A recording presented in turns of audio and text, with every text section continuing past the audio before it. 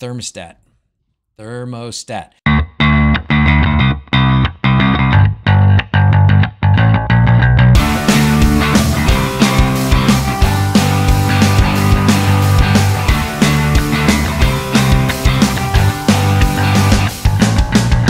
This is the easy part. Getting it to show up on the screen like that, that's the easy part. All I did there was just copied this from the example. I did change this top line because I think this top line's wrong. Problem, I think, is if you have two IDs that are the same. So this may be I don't know for sure. Maybe they did it on purpose. Maybe they did a typo in there. I'm not sure. So what I did, this is my thermostat entry down here. And I added this line at the top. And this line basically just adds a new object, which is a label. And I positioned it 5 from the side, 5 down from the top, made it the width of almost the whole width. If you take the 5 on one side and 5 on the other side, subtract them from 240, which is the width, then you got 230. So that's the width. The height, I made 25. And then I just put in the text for us. For me, it'll be master bedroom, but this would be the name of your thermostat, whatever you want to name it. And then I just told it to line up in the center. And that gives you that up there where it says master bedroom. The hard part of the thermostat is not the visual part that shows up on the screen. That's pretty easy and it's already laid out and somebody did it for us and I'm not going to change it. Well, I'll change a little bit of it, but we'll get to some of the things that I'll change. Because some of the things aren't going to apply to me, and I don't know how much they'll apply to everybody else.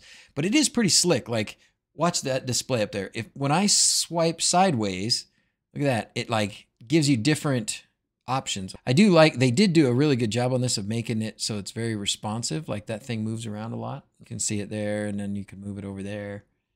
Of course, it's in Celsius, but that's okay because that's what we should do is have our houses in Celsius. So we've got the display part is easy. The hard part is the configuration part in Home Assistant. This is the text you need, or this is the code stuff that you need to make the display look like the one you're looking at on my screen. But from there, we got a little more trouble. This, starting here, is the object information that you need for Home Assistant. And it is mucho grande. Mucho, mucho, mucho. Look at that, 200 and something lines. Yowza. Ouch. But that's okay. We're gonna make it work. We're gonna figure it out. We're gonna figure it out. But I'm going to start with just cutting it and pasting it into my file in Home Assistente. All right, we're gonna go into the studio code here, and we're gonna go into OpenHASP. So I have this OpenHASP.yaml, and this has every OpenHASP device. I guess you could probably have a different file for each one. Right now, I've got the 3 or 4 of them that I've messed with all kind of jumbled into one file. So I'm going to just tag this on the end of all that. So I'm going to go to this example from the OpenHASP documentation, and I'm just going to start here, and I'm going to grab this whole thing. And then we'll have to go back through and figure out what stuff we need to change. It's going to be a lot. This is Home Assistant, OpenHASP.yaml, and we're going to paste it. It didn't line up correctly. It's one off. So I got to grab it all. Hope this works. Grab everything here.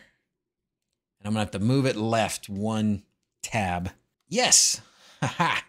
Shift tab. Oh yeah, that's good. That's good, good, good. So this is all being added to my Lanbon and objects. So this is my primary heading, right? It says Lanbon 1. That's the name of this thing.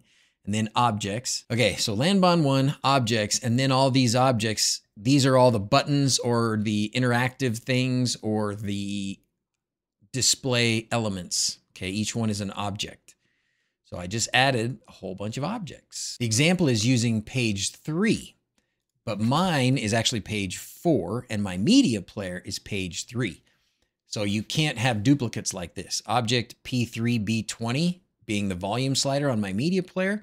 That's a problem if object P3B20 is also listed as my arc slider on the thermostat. That will no worky. So this is going to be, I know I'm going to do it the slow and difficult way because that's just what I like to do. I'm going to go in here and do 4, and then I'll leave the rest of the numbers the same. So it can still be button 20. It just has to be referencing page 4. So now it's P4, B20, and on down the list. So that's part of what I have to change to make this work for mine. And if you wanted more than one thermostat page, you do the same thing, but you change it all.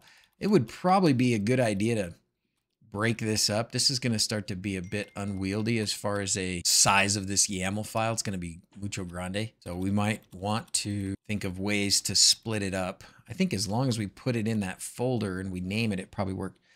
Control H and replace P3 to P4. But I don't want to replace all the other ones because unfortunately I've got P3B something up above that's right. And I want it to stay. So I only want to do it from like this point down, which I could probably do. But I could also probably do this. So that was the first thing we need to change. The first thing was to change it so that the page button is correct based on my setup. For me, the thermostat is page 4. I had to change all those page 3s to page 4s. The next thing I have to do is change all these climate thermostat 1s to something else. Now this is when I can do like what you're talking about and do like a control find and then replace, right? So I can do that here. So I am going to pick climate thermostat _1, and I'm going to change all occurrences. Ooh, I can change it all at once. So let's go into Home Assistant and figure out which thermostat we want this to modify. So let's go here into our developer tools and we will pick a thermostat. I'm going to do it with the master for now.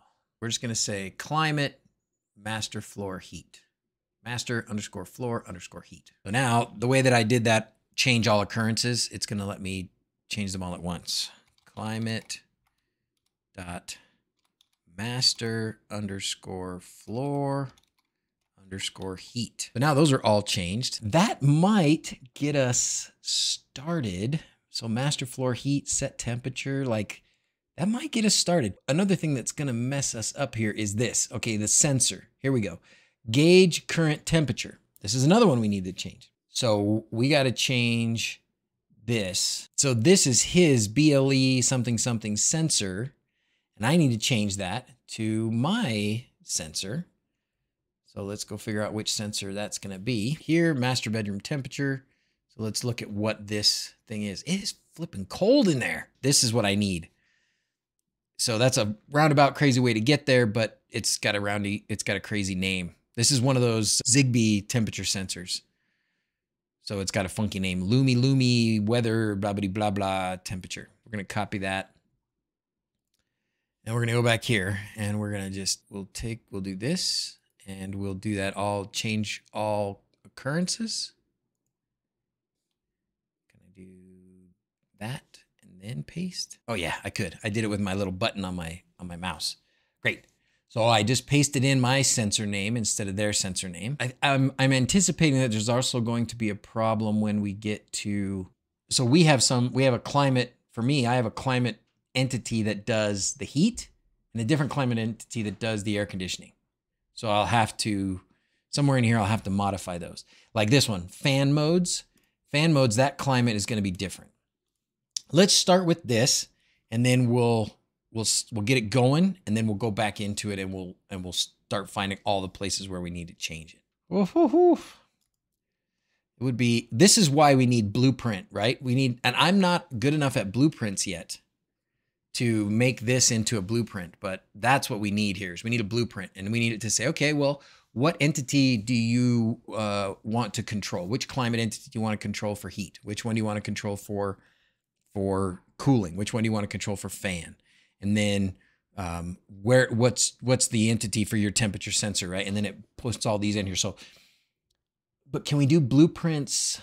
Blueprints are for automations. This is not an automation. Let's check it out. So we did this in Home Assistant. So now it's time to go into Home Assistant and to restart, right? Oh, did I save it? I don't think I saved it. Let's go back here and save this.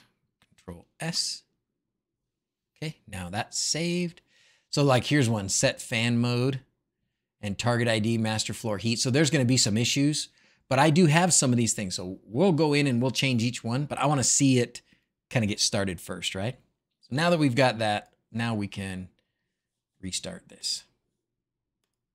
And we'll see if it says, hey, your your device is screwed up. So when you want to back this up, so you made all these changes and it's really important, you want to keep them, you don't want them to get lost, like happened to me with my other board. You can go over to the pages.json L, right click, and then download. And then just keep it in a place that's important to you. We should be back in business here. Oh boy. You guys looking up there? That ain't right.